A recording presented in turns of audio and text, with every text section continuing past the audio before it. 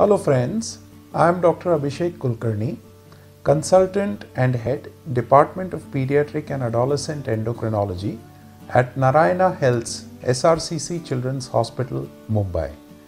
Today I am here to briefly discuss the various subtypes of diabetes seen in children and adolescents.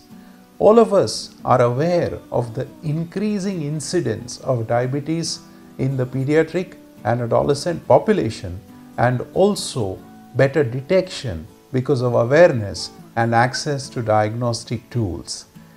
Amongst the subtypes of diabetes in children and adolescents, type 1, or the condition which develops due to deficiency of insulin secondary to autoimmune inflammation in the body, is the commonest. These children present with frank symptoms of excess thirst, excess urination, and weight loss in spite of normal or increased appetite. A quick detection in time and management in an appropriate setting, either hospital or clinic based, is mandatory for these children to prevent development of complications like ketoacidosis and diabetic coma.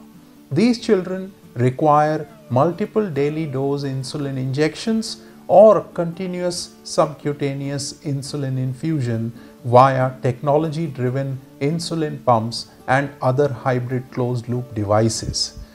Insulin replacement by either of the modalities is a must in children with type 1 diabetes. The second most common type of diabetes in children and adolescents is, as commonly known as type 2, develops due to insulin resistance, predominantly in the setting of the child or adolescent being overweight or obese. Bad lifestyle and underlying genetic predisposition are the common causes of the condition increasing in the childhood and adolescent population.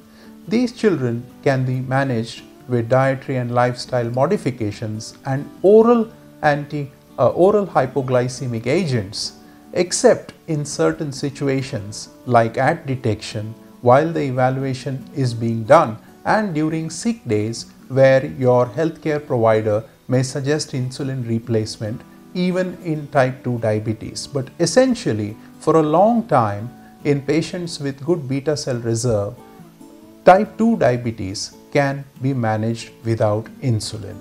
A quick word on rarer forms of diabetes, though the percentage of all of this is less than 2% in children and adolescents. Parents and healthcare providers must be aware of rarer causes like genetic, where diabetes could run in families, drug-induced or disease-related secondary diabetes. These are best detected and treated under the supervision of specialized units.